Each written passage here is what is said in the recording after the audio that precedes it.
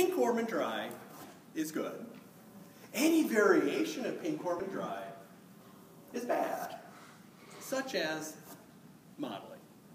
Modeling begins with M and it looks like marble.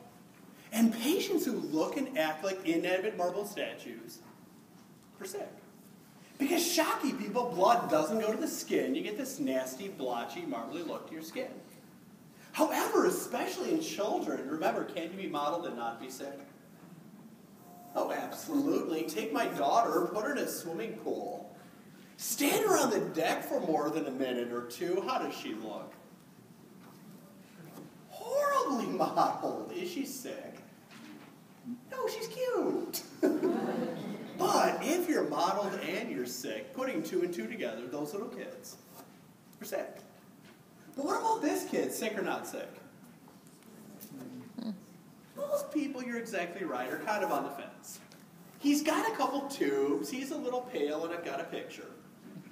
However, what little known medical sign is he showing you that says he's not going to die in the back of your rig?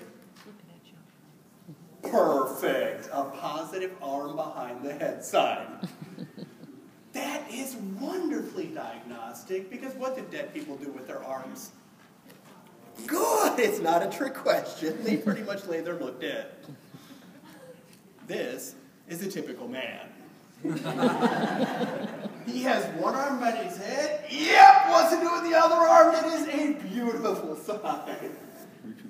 If you can hang out, smile, put your arm behind your head, you know what? You ain't gonna die in the next 5 minutes. But what about blue? Well, blue begins with B and therefore it's bad. Now, people are freaky when they're blue, and appropriately so. But remember from when y'all did your OB rotations, that you can be blue in 2 areas, right? That's called the inside and the outside. And if you're blue on the inside, that's called central cyanosis. And that means you're hypoxic. And you gotta be downright hypoxic to turn purple. You gotta work at it.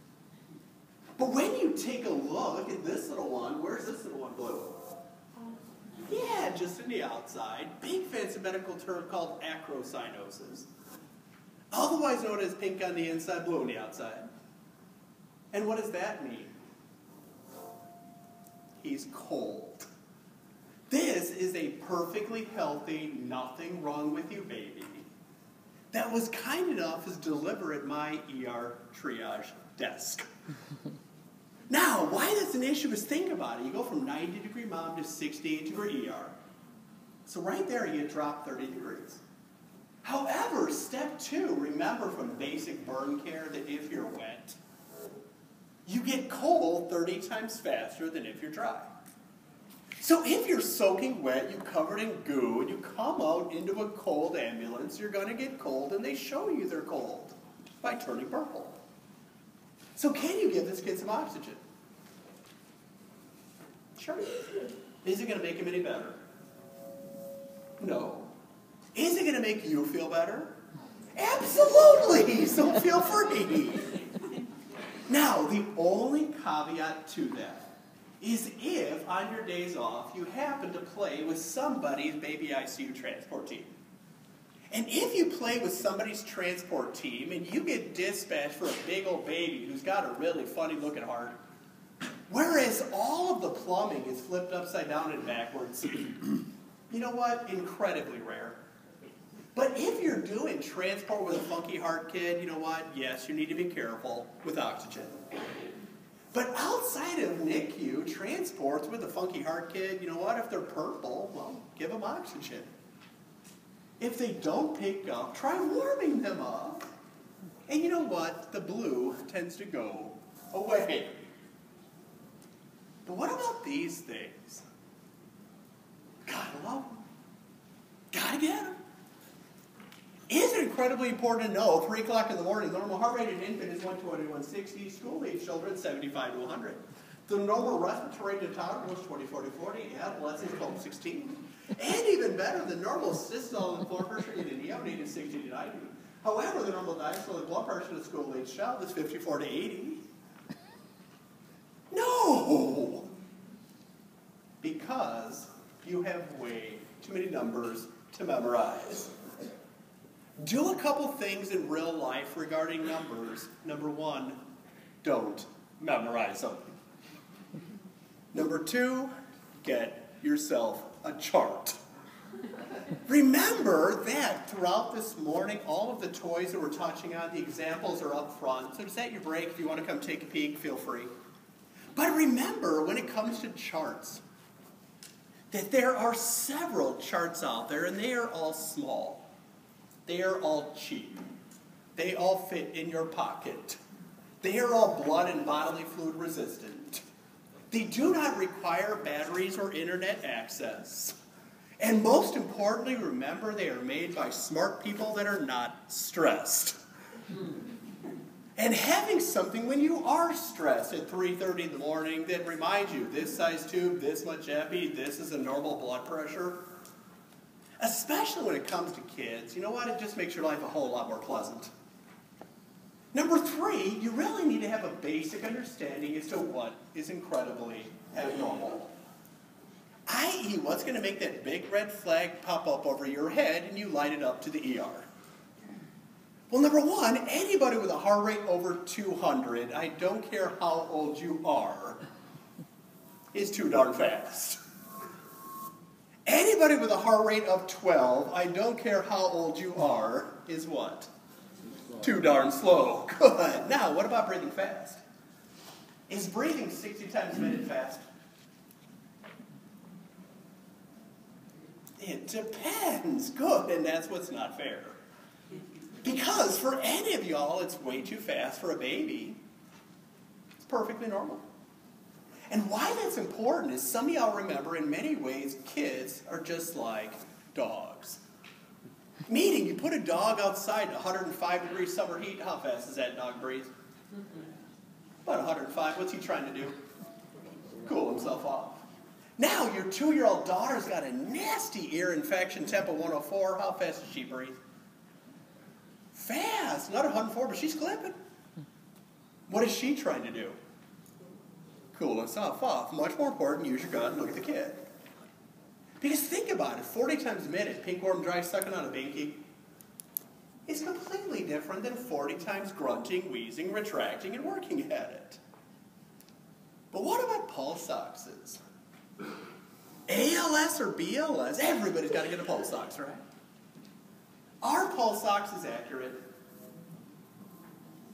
That would be sometimes very good. If you're cute and healthy, they're not half bad. If you're freezing cold or trying to die, are they accurate? Not so much. The way we know this is back home in my pediatric ICU. Anybody know the pulse ox of a pillowcase? It's a little hypoxic. I probably ought to put it on a non-rebreather. You know what? It's a pillowcase. But what about blood pressures? Be honest. In 90+% of the kids that you and I take care of, we do not care what the blood pressure is. Why are we taking a pressure? It's called there's a box on the chart. Meaning, with few exceptions, if the kid looks fine, how's their blood pressure? Fine. Kid looks sick, take a pressure. The problem is, children don't want you to take their blood pressure. Well, you know what? That is a wonderful diagnostic sign that you should somewhere write down in your chart. Kid was demonically possessed and did not allow me to take a blood pressure. Because you know what? If something goofy happens and it goes to court, I can absolutely defend that with no problems whatsoever. Because if you write down the kid's possessed and won't let you take a pressure, their blood pressure was just fine. If the kid doesn't mind you taking a pressure, you really need to take a pressure. Well, that's why we say in healthcare, you remember, if man can do it good, a really expensive machine must be able to do it better. And that's why we have those automatic blood pressure machines. Push the button, give me a pressure. Are they accurate? No. Sometimes. If you're cute and healthy, they're not half bad. If you're actively trying to die, are they accurate? Not so much. The way we know this, a couple years back at a conference to prove this point once and for all, up in front of the room, they wheeled in a Cabbage Patch Kid. They wrapped the cuff, pushed the button, 112/70. Made a believer out of me. Now, if you're going to take a pressure and you're actually going to believe it, you have to use the right size cuff. And this is absolutely crucial because up front, we've got a #1 blood pressure cuff, which, if you'll see, is small enough to fit around your pinky. And it reminds you as to the range of cuff sizes out there. Because very commonly in the ER or the back of the rig, you've got a small cuff but an even smaller kid. And you know what? You're like, that's all I got. Something's got to be better than nothing. But remember, if the cuff doesn't fit the kid, your numbers are going to be seriously screwed up.